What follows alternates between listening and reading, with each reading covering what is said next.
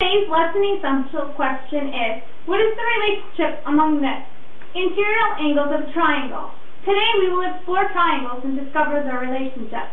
First, take out triangle ABC out of your basket. What if we were to tear off each of the angles A, B, and C? Go ahead and do this with your triangle at your seat. Take out the straight line that you have. What if we were to place each of these angles on this straight angle? What do we notice about angles A, B, C?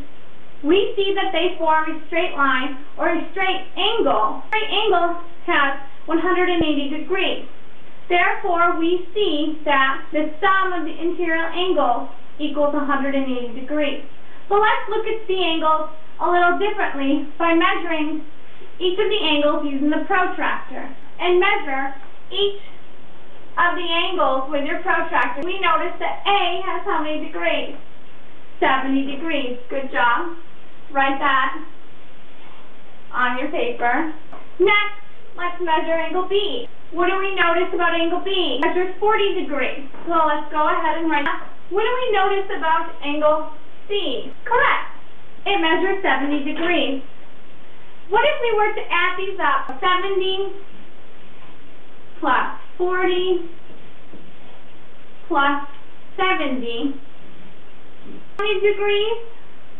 Total of the interior angles of triangle ABC, 180 degrees.